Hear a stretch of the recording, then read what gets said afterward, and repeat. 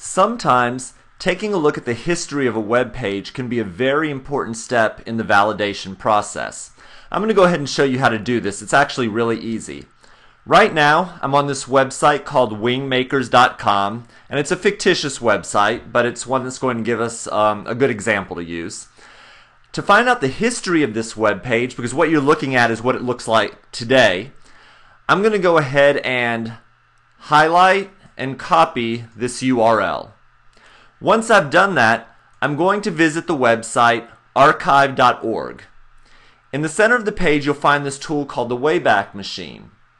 I can go ahead and paste in that URL and then click the Take Me Back button.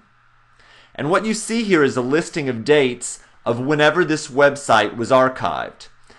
I can click on any one of these dates and see how the website looked on that particular date.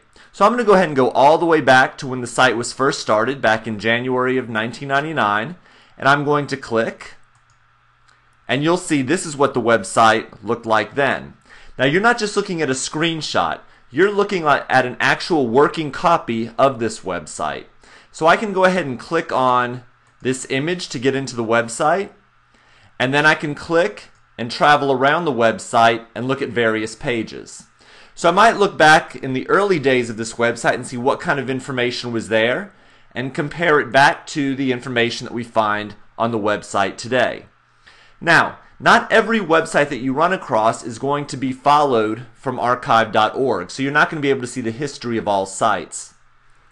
It is possible for a web developer to put a small text file on their web server to keep their websites from being archived.